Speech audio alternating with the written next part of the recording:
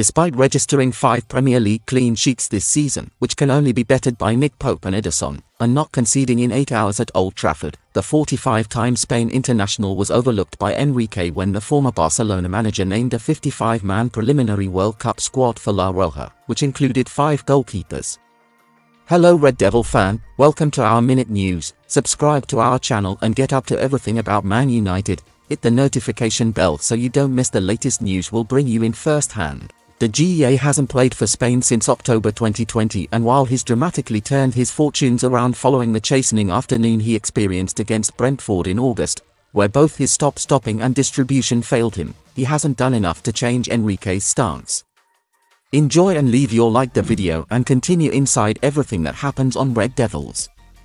But Spanish outlet AS report, the Spanish goalkeeper knew months before the list that he did not count for Luis Enrique, and not even his brilliant start with United in this new campaign has served to change the plans of the coach. Instead of heading to the Middle East with his national side, the GEA will be able to develop and work on his all-round game with Ten Hag and possibly accelerate talks about his long-term future at the club. While De Gea's contract does expire in June, United have the option of extending his stay by a further 12 months. Now, in your opinion, is the GEA becoming indispensable for Red Devils?